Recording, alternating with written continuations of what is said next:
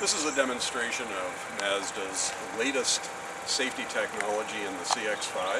It's called Smart City Brake Support, and the whole idea of this is between speeds of 5 and 30 kilometers an hour, urban driving.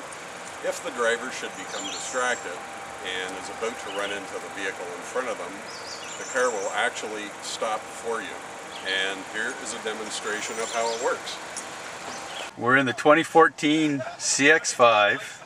We're going to try out the Smart City brake system. That's the fence we are not going to run into because it's going to stop by itself. We have a driver here who's going to cover his eyes once the vehicle starts going, and he won't be stopping it. The vehicle will stop itself. Let's go. Nothing on the front. Cover your eyes. Here's the fence.